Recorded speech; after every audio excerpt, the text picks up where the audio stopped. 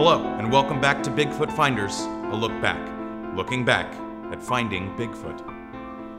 Joining us in the studio today, previously fictional monster, Bigfoot. Bigfoot, can you walk us through what you've been up to since you were finally captured? Oh, I've just been living on top of a gorge, stealing campers' food, scaring their women. Been burying my own shit a lot, so people don't find me. Been doing that a whole bunch. Just been up there in the forest. Phenomenal story. Sven, you and your camera crew found Bigfoot in the thrilling last 4 minutes of the big series finale. Can you walk us through that? Yes, we found the Bigfoot.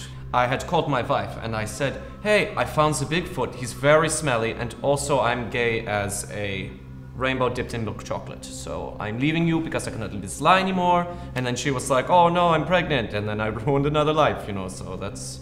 Can you walk us through what it was like when you discovered him? What was going through my head? Yes, I was thinking I'm very hungry for the tiny burgers. So we went to the White Castle.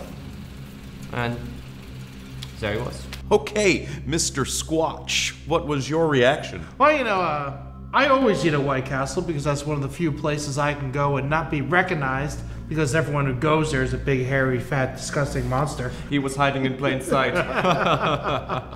So me and the squirrels and the other woodland creatures, we had a big laugh about that. I also came out as well. Yeah, I'm the first openly gay Bigfoot. And I'm really into tiny hairless Asian men. And it's just put me on a plane, put me in a boat, send me to Indochina, let me meet somebody, let me find another man who unsuspectingly will get caught in the grasp of my thorny, I'm trailing off here. But I'm just living in the forest, all by myself. I had a beehive last week. So, there's that.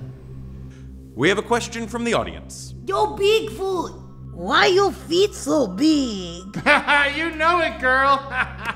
Just trying to accept who I am and how God made me this monster. It's just really... Sven, how long did it take you to discover Bigfoot? Oh, we found the Bigfoot immediately, Gil. The Bigfoot wrote most of it. Yeah, he's a great writer, thank God. We brought him on for the show. Yeah, he wrote episodes 7, 12, 13, and the... Easter special. The Easter special, which was both touching and hilarious. Yeah, I sent them my spec script for Modern Family, and they like that. I use a pseudonym when I write a Harry Mantle. And, I got a credit in there somewhere, even though I haven't seen a check. If I could take a moment to talk about my screenplay that I've been writing. It's called Big Gay Bigfoot Goes to San Francisco to Find a Tiny Hairless Asian Husband. And basically, I know it's a long title, but basically what it is, it's me, I play myself, I play Bigfoot, and I'm gay, and I'm having a good time, and I go out to San Francisco, and I go out and I just start meeting little Asian guys, and then we just going at them, just constant sex. Sometimes a bunch of them and just me, it's a great time.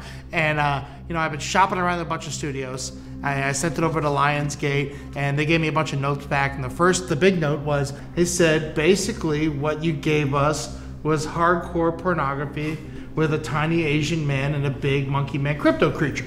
And, so I took that note, but I still think that there's a market for that. I think that is something that people want to see. I ate a tennis ball. Swallow that whole. And what's next for you, Sven? Oh, I'm going to a party lady dressed as a disco ball.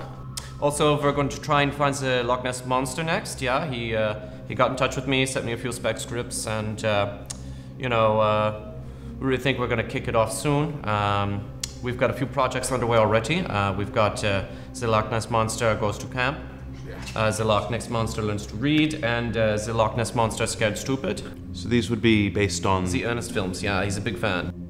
Oh, also, we're going to go international with the Bigfoot Finders as well. Yeah, they're flying me out to Gay Paris. I'm going to eat some croissants and some shake bapoto. And then, we're going to go, I'm going to have some antipasti in Provence, Italy. And then I'm going to meet up with my Yeti friend, and we're going to go to Japanese internment camps in Idaho. And we're going to look around, and we're going to talk about what it means for him to be Japanese and for me to be American monster. A bunch of big, fake, unrealistic things like that. Well, that's another mystery solved by television.